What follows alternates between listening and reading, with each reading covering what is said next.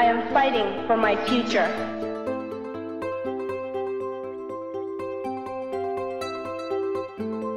Losing my future is not like losing an election or a few points on the stock market.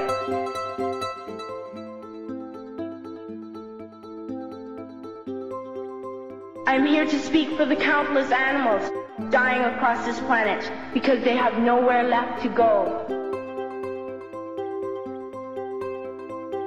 I am afraid to go out in the sun now because of the holes in our ozone. I'm afraid to breathe the air because I don't know what chemicals are in it.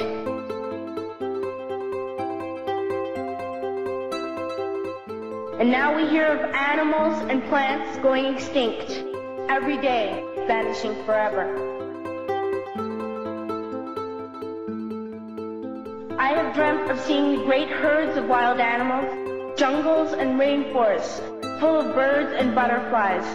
But now I wonder if they will even exist for my children to see.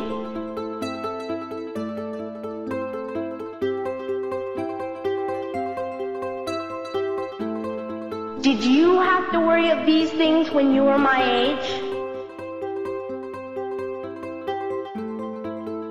All this is happening before our eyes, and yet we act as if we have all the time we want and all the solutions.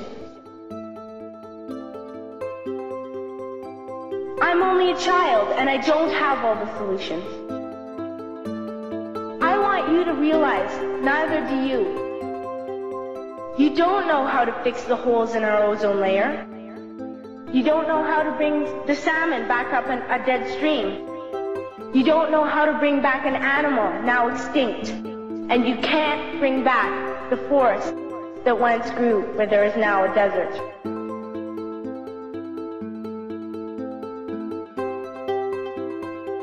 If you don't know how to fix it, please stop breaking it. You may be delegates of your government, business people, organizers, reporters, or politicians, but really, your mothers and fathers, sisters and brothers, aunts and uncles, and all of you are someone's child.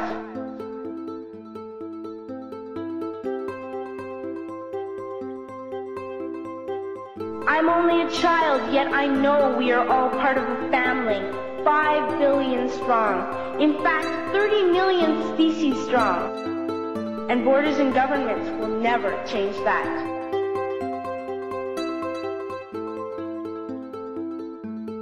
I'm only a child, yet I know we are all in this together and should act as one single world towards one single goal.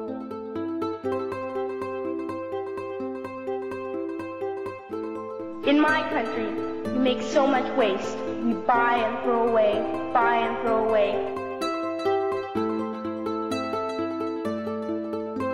I am only a child, yet I know if all the money spent on war was spent on finding environmental answers, ending poverty, and finding treaties, what a wonderful place this earth would be.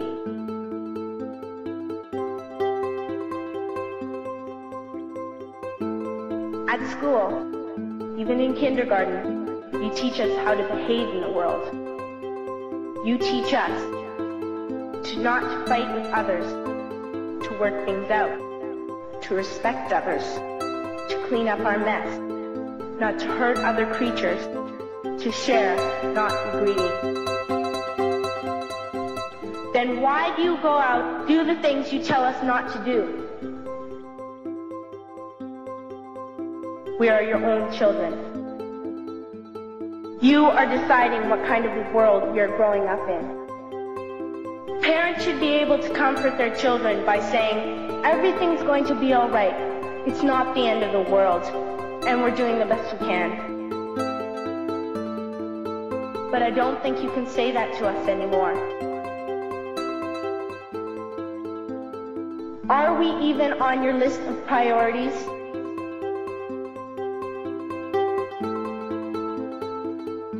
What you do makes me cry at night.